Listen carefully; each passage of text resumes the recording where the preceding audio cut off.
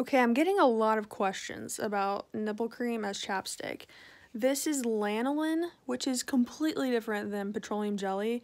Yes, I have tried Vaseline before and Aquaphor, but truly, this is more like nourishing and moisturizing to my lips than either one of those. And there's nothing wrong with trying something different. I didn't just have it laying around, I did order it on Amazon like a normal person. They also sell it at Walmart, Target, wherever you can find stuff for breastfeeding mothers. No, I do not have a child, but there's nothing wrong with trying a little nipple cream on your lips. Give it a try. Look how moisturized these lips are. No cracks, no dry skin.